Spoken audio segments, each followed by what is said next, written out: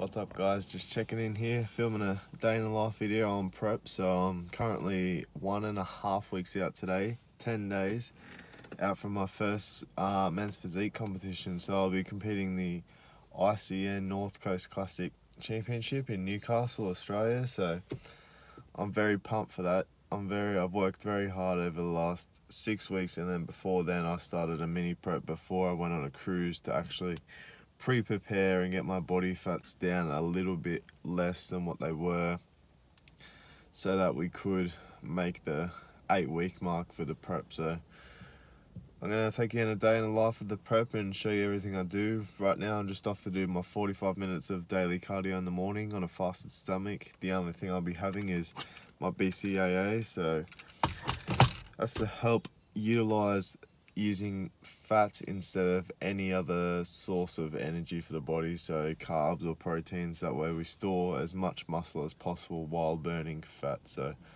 I'll check in with you guys later throughout the day after cardio, and I'll show you a bit about shopping and then the weight session in the night time, and then also I'll have to do another 30 minutes after weights of cardio just to get that extra little bit of fat off for the next week and a half, like I said. So I'll show you guys what I get at shopping, and then we'll go from there.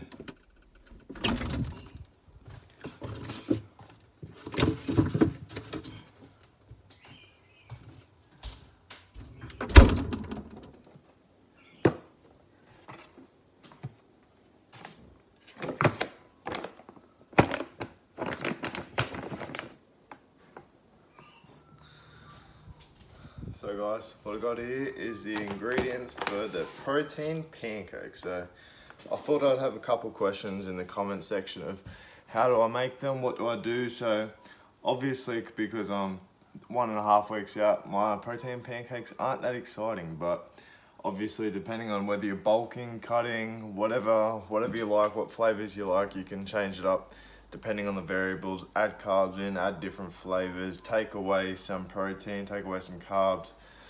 You can name it, you can do it. So I'll show you guys what I use. So we use 1 serving of the egg whites, liquid egg whites, which is about 31 grams. 2 whole eggs, so I like them. We got some 12 large eggs here, so both the egg white and the yolk, so we use them, 2 of those. Also for some carbs, a nice banana. That's about 100 grams worth of banana there. So that's basically the only carbs that are actually in the protein pancakes. So they're pretty low in carb, high in protein, high in good fats from the eggs, and also the best ingredient, some chocolate honeycomb protein by Bulk Nutrients. So I like chocolate honeycomb. I've tried vanilla, but I feel like chocolate honeycomb adds that little bit of sweet taste to it, and when you're dieting and you have a sweet tooth, they don't go together. So you got to do what you got to do. Chuck some chocolate honeycomb powder in there, 20 grams of that, which is about 1 scoop. So we do that, get the sweet tooth out of the way in the morning, and enjoy some protein pancakes.